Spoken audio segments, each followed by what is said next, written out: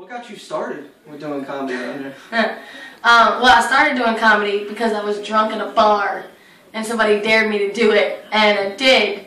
And I think every other word was, you know what I'm saying? And it was terrible and I bombed, but this is the first time that I ever failed at something. I wanted to do it all over again. And so I did. What's one of your most memorable moments? What's one of your favorite moments you've had on stage? Oh. Well, in Richmond, the comedy scene is very self-segregated. There's basically cut and dry white rooms and there's black rooms. And I'll do any stage I can find. And I usually do extremely well in black rooms.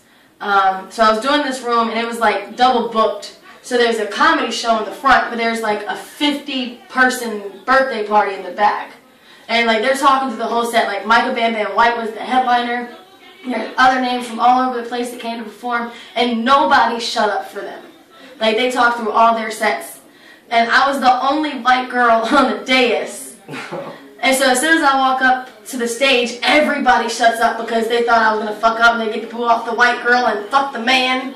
But as soon as I got up there, within 30 seconds they were eating out of the palm of my hand. It was fantastic, awesome, and I was the only set that they were quiet through. So I guess racism worked for me in that case. It does for some. How long have you been doing it? Almost 4 years now. 4 years? How are people able to reach you right now? If they want to see April Dowdy perform or they want to look you up, what do they have to do? Well, I do have a website. It's doingitonstage.com. It's no G, all one word, doingitonstage.com.